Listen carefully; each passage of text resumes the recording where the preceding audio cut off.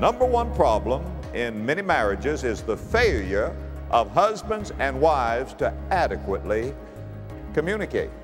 And some marriages that are okay still need a lot of help in communication. I want to tell you, there can be no intimacy without communication. There can be no communication without trust, and there can be no real trust without the Lord Jesus Christ. Profound truth simply stated. This is Love Worth Finding with pastor, teacher, and author Adrian Rogers. Would you be finding 1 Peter chapter 2? I heard of a woman who went to the lawyer and said, "My husband wants to divorce me." And the lawyer said to the lady, "Well, what's the problem? Does he have any grounds?" Well, she said he has about 20 acres. He said, "No, I don't mean that. Does he have a grudge?" She said, "No, I think it's a carport."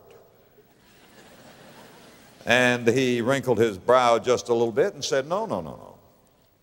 "Does he beat you up?" She said, "No, I get up before him every morning."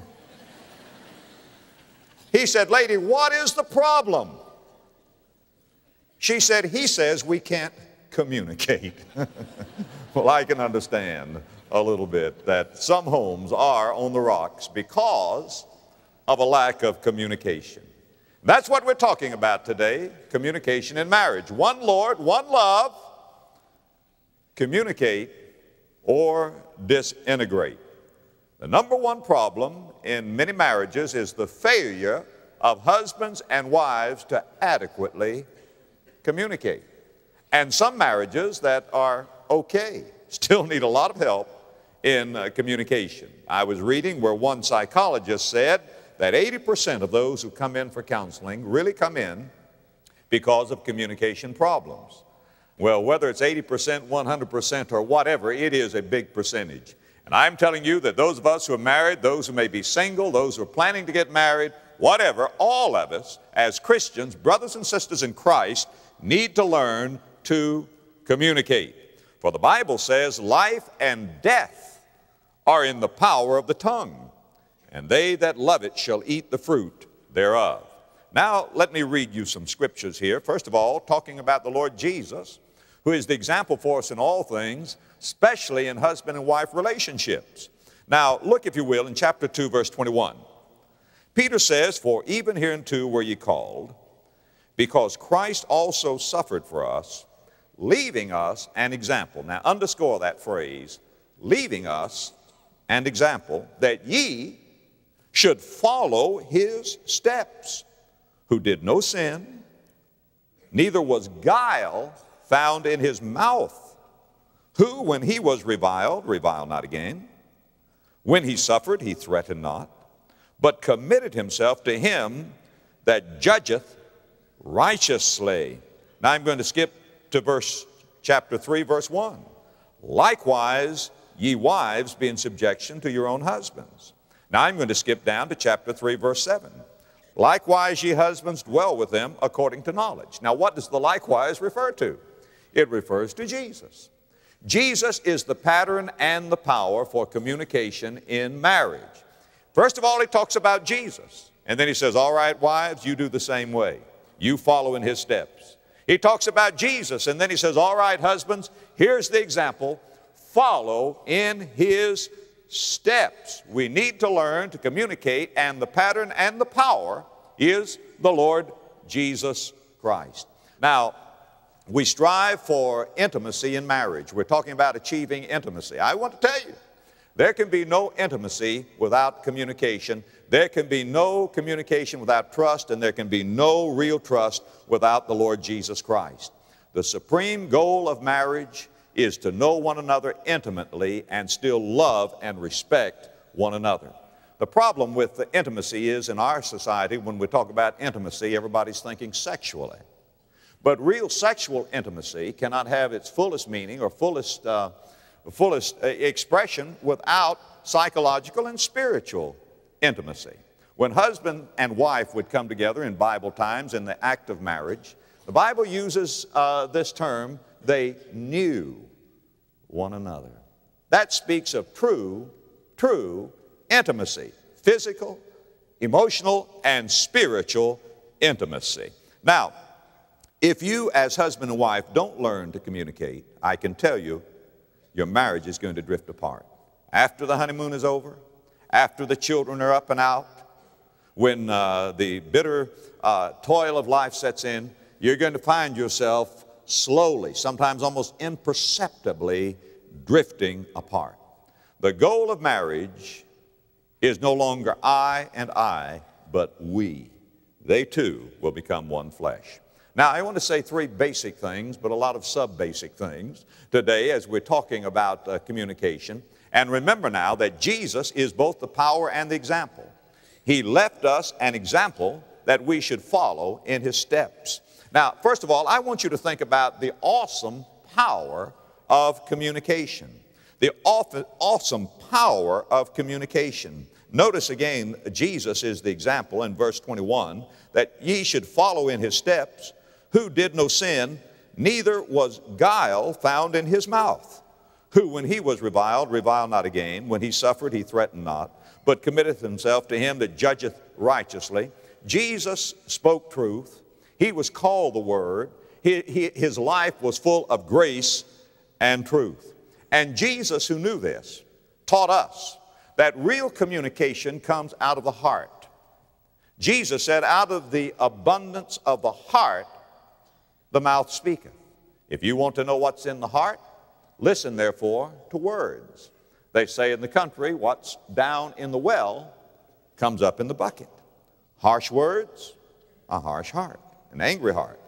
Negative words, a negative heart. Overactive words, talking all the time, an unsettled heart. Boastful words, an insecure heart. Filthy words, a dirty heart. Critical words, a bitter heart. Encouraging words, a happy heart. Gentle words, a loving heart. Truthful words, an honest heart. If you want to know what's in the heart, listen to the Word. No wonder we need the Lord Jesus Christ to be the example here.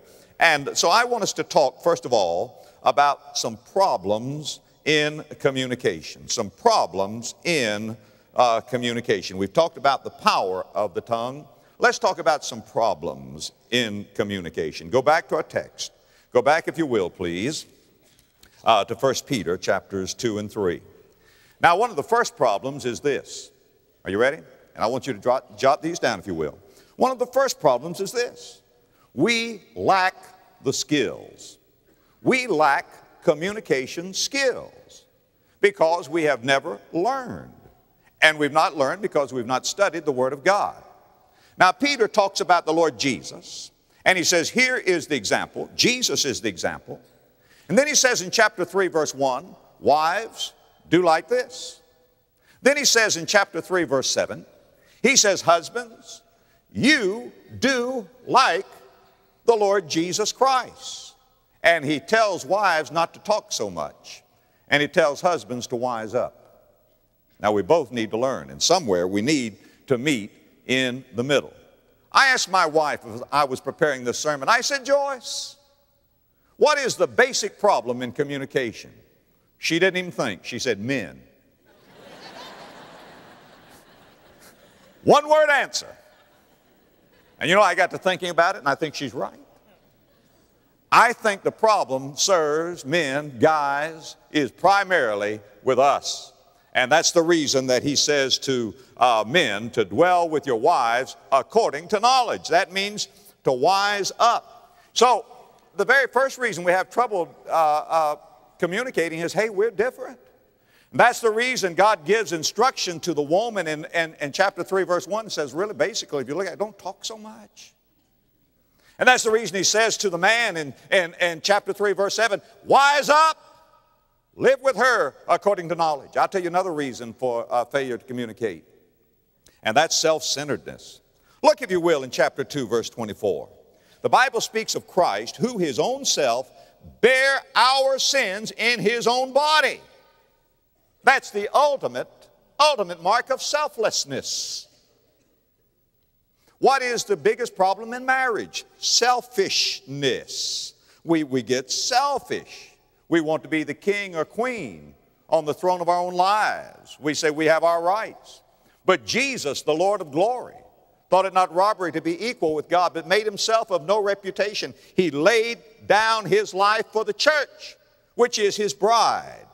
Self-centeredness is a hindrance to good communication. Let me tell you, most of the problems that you as husband and wife are going to have, you want me to tell you what they are? They're not really over problems. They're ego. There are no problems too big to solve, just people too small to solve them. And the problem is we're so full of rotten pride that rather than attacking the problem, we attack one another. Because we are selfish by nature and we're so full of pride, we want to be right. But if both husband and wife would center on the problem rather than trying to prove who's right or wrong, then we would have communication. So, lack of knowledge is one of the problems. We're different. Another reason is selfishness. And that's the reason Peter gives this example of the selfless life of the Lord Jesus. And then he says, likewise ye wives, likewise ye husbands. I'll tell you another reason for poor communication. And it is bitterness, unresolved problems, and unforgiving spirit. Now look at what Peter says here in verse 23. He says, we'd be like Jesus. Notice in verse 22, who did no sin, neither was guile found in his mouth, who when he was reviled, reviled not again. And when he suffered, he threatened not, but committed himself to him that judgeth righteously. Now he's saying, you've got to get rid of that bitterness. Bitterness, the root of bitterness, will defile your marriage. Hebrews chapter 12 and verse 15, the Bible says we're to be looking diligently, lest any man fail of the grace of God, lest any root of bitterness springing up trouble you, and thereby many be defiled. There's some who are listening to me now, you've been married for 15 or 20 years and you're still nursing the same grudges. You have a root of bitterness. You say, well, I'm not aware of it. No, because it's a root, it's underground. But you can see the fruit of it in the constant bickering, those old things that just keep coming up. They've never been resolved. They've never been buried in the grave of God's forgetfulness. They've never been committed to the Lord. They've never truly been forgiven. One man said, when my wife and I argue, she gets historical. He said, you mean hysterical? He said, no, I mean historical. She brings up everything I ever did in the past, and she keeps bringing it up and bringing it up. What does God do with our sins when he forgives them? He buries them in the grave of his forgetfulness, never to bring them up again. And the problem with many of us folks, I'm telling you, is the problem of bitterness. It is a real problem. Now, let me tell you another problem in communication. And by the way to get rid of bitterness and to keep from letting it build up is to keep a short account. You know, the Bible says in Ephesians 4, don't let the sun go down upon your wrath. Don't go to bed back to back. Don't go to bed angry. Get it settled before you go to sleep. Because the Bible says if you don't, you're giving a place to the devil. Neither give place to the devil. The devil just comes in. You're just saying, devil, come on in and wreck our home. One couple read this verse and said, we stayed up for 3 straight weeks. All right. There's something else that hinders communication, and that's the distractions of life. I mean, we're so busy. Now notice in chapter 2 when we're talking about the Lord Jesus here and what the Lord Jesus does. In chapter 2, look if you will in verse 25. It says, but ye were as sheep going astray, but are now returned unto the shepherd and bishop of your souls. What does that mean? Well, you and I strayed away from our Lord. All we like sheep go astray. But the Lord Jesus, who is the shepherd and the bishop, he's gone out seeking us. Nothing is distracting him from seeking his sheep. Then he says, now wives, you do the same thing. Husbands, you do the same thing. Make this the prime thing in your marriage is to seek peace. And again, the Bible says, go over here, if you will, in chapter 3, verse 11. Let him eschew evil and do good. Let him seek peace. That means make it your prime goal to communicate. Seek peace and ensue it. You know, one of the biggest problems that keeps us from communicating as husbands and wives is television. Might as well admit it. I mean, one of the great enemies of communication is television. Somebody sent Ann Landers this letter. It had a little poem. I want to read it with you. I'll read it to you. In the house of Mr. and Mrs. Spouse, he and she would watch TV, and never a word between them was spoken until the day the set was broken. Then, how do you do? Then, how do you do? Said he to she. I don't believe we've met. Spouse is the name. What's yours? He asked. Why, mine is the same, said she to he. Do you suppose that we could be? But then the set came suddenly right about, and they never did find out. Oh, it is the distractions of life. And we have to make up our mind that we are going to seek peace. And children, hobbies, business, whatever it is, all of these things come and get ahead of us that keep us from communicating. And then I'm going to tell you something else that keeps us from communicating. Not only the differences between the sexes, the male and female differences, the way we're wired, but the differences of the temperaments among either sex. Joyce and I are psychologically different temperamentally. Now, some people are the same, but Joyce and I are different. Brother Bob Sorrell gave us a test one time, and he gave all the staff a psychological profile. And Joyce and I took that, and when we compared it, we found factually what we'd always suspected. Folks, not only are we opposite sexually, we are just plain opposite. The very things that I'm high on, I'm radically high. The things that I'm high on, she is radically low. Not just low, radically low. The things that she's radically high on, I am radically low. Not just low, I'm off the charts. It's only the grace of God that's kept us married. I'm telling you the truth. We have a wonderful marriage. We have a wonderful marriage. But I think it must be God's joke. You know, God puts people who are different together, and then they have to work at that marriage. And I just thank God for the grace of God that keeps us together, but differences can sometimes drive us apart. Look, if you will, in chapter 3, verses 7 and 8. Likewise, ye husbands, dwell with them according to knowledge, giving honor unto the wife as unto the weaker vessel, and as being heirs together of the grace of life, that your prayers be not hindered.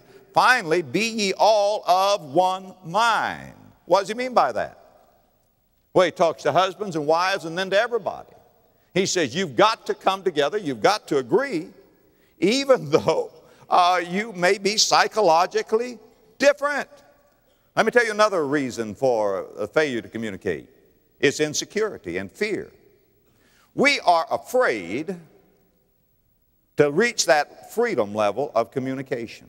You know why? We're afraid if somebody knew us, really knew us, they wouldn't love us anymore. Look, if you will, again in chapter 3, verse 8. Finally, be ye all of one mind, having compassion one of another. Love as brethren, be pitiful, be courteous. Have you ever felt like I couldn't really tell her how I really feel? Or I could not tell him how I really feel? We have to wear this camouflage. We have to stand behind this mask. We have to pretend even with those that we love the most, because we feel if they knew how we really feel, they wouldn't love us anymore. If they really knew us. And after all, this is all I've got, so I've got to hide it, because if I just show them what I really am, then they might not love me anymore. And so fear keeps us from communicating. Well, I wish I had more time to deal with all of these things, but let's move on in 4 minutes. Let me give you the whole third point. All right. I'm not a good communicator this morning. But let me just go down some things. I wish I had more time, but we're just laying out the problem this morning. Let me give you some things now to practice proper communication. Husbands, learn to be more sensitive. Chapter 3 and verse 7. Listen to your wife. One man said, I'm concerned about my wife. She goes around the house talking to herself all the time. His friend said, does she know she's doing it? He said, no, she thinks I'm listening to her. Learn to be more sensitive. Number 2, both partners deal with self-centeredness. I'm telling you, the problem in your home, if you're having a problem, is ego and pride. Die to yourself. Most marriages need 2 funerals and 1 wedding, where you die to yourself and take self off the throne and enthrone the Lord Jesus. Chapter 3, verse 8. Be willing to overlook your partner's problems. You are not a perfect person, and this person is not a perfect person. And if they are negative, overlook it for a while in order to get things right. Stop being so worried about yourself.